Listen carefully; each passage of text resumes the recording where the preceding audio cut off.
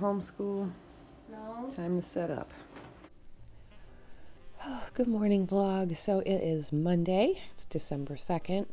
I have just been puttering around getting myself to wake up this morning. I woke up with a raging headache today that I still have, so I've been moving a little bit slow today. This whole eyeball right here is just in a lot of pain. Trying not to take anything, but I'm thinking I'm probably gonna have to take some aspirin or something. I'm not precious about taking aspirin. I just, I try to wait it out because I feel like I get dependent on like aspirin and then I'll get a headache like every day for a while. Does anybody else get chronic headaches? It's very annoying. I get migraines sometimes too. It's not fun. Fortunately not very often though, at least not anymore. On the schedule today, we have homeschool in the morning. I do homeschool my son. He does virtual school, so it's a public school, so it's free to attend and stuff, and it's still regulated by the state the way that the other public schools are, but he does it on the computer at home. We live in a pretty rough area and the school district is, it's not impressive, we'll just say. The best middle school that we have in the city scores a 3 out of 10, so my son was dealing with a lot of bullying and I had just had it, so this is working out a lot better for us, and I actually kind of enjoy going through the lessons with him. So as of right now, the plan is to get through the homeschool day. I have to edit some photos for my regular job, and then I need to repot about a bazillion things, so I think we'll do that together today. Narrator here, that in fact would not happen. In fact, none of that would happen. And hopefully it doesn't get put off another day, like it keeps getting put off, because all of my plants are like suffering right now because I haven't had time to take care of them.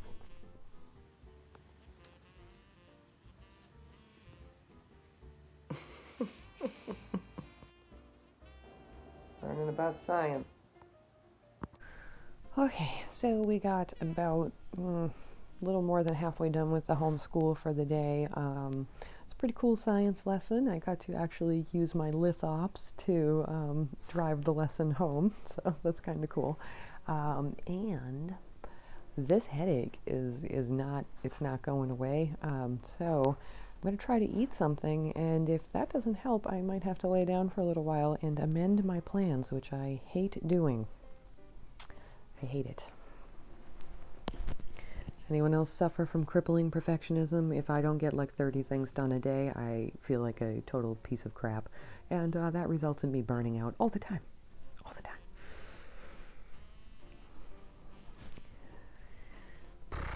So I get some food in me and we'll see how we're doing.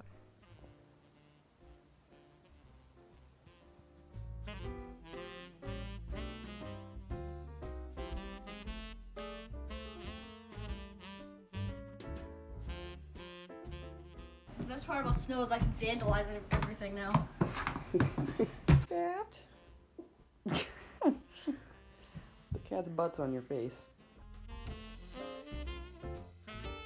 Morning, everybody. Happy Tuesday. We are into December. Happy December. 6.5 hours later. Bye, buddy. Bye, Mom.